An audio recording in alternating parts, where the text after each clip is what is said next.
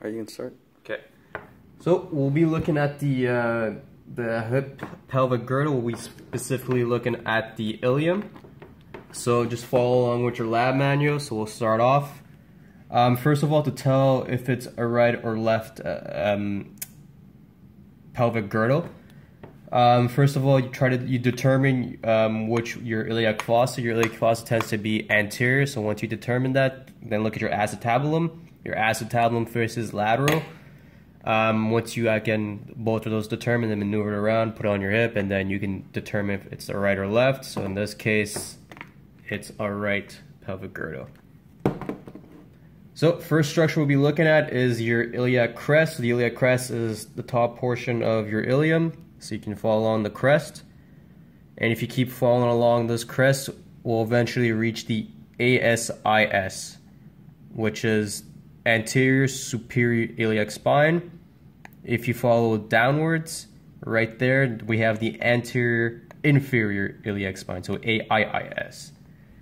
If I go inwards, here you're gonna this is your anterior fossa, your iliac fossa. And you go a bit outwards, right there is your iliac tuberosity. Nope. This? Yeah, that's your. Yeah, that's your iliac tuberosity. This is your iliac tuberosity. Then your auricular surface is more the smooth edge. So the ilium. So your auricular surface articulates with the sacrum. So as you see the sacrum is right there. So your surface is right there. Therefore, in this image, in this model, it's right there. Next structure we'll be looking at is the greater sciatic notch. That's pretty intuitive to look at, but it's this little indent into the ilium. So follow my probe, and that is your greater sciatic notch. Next is your arcuate line or your iliopectineal line. So that starts from actually the auricular surface or the auricular surface or the articular surface, and it goes along this right there. So put yourself an imaginary line, and that is your arcuate line. Now the final structure we'll look at, so we'll look more posterior.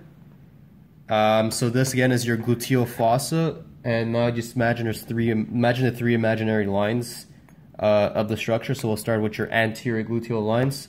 Actually, sorry, we'll start with your posterior gluteal lines, which starts right, if you follow my probe, that is your posterior gluteal lines.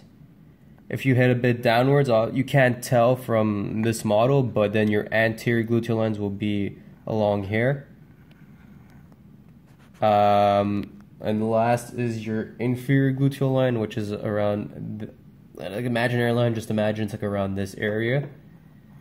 And then finally we'll end with the your PSIS and your PIIS. So your PIS, you look not posterior, so be a bit more intuitive this way, like that. So your posterior PIS will be obviously on the left side, so start there. That's your posterior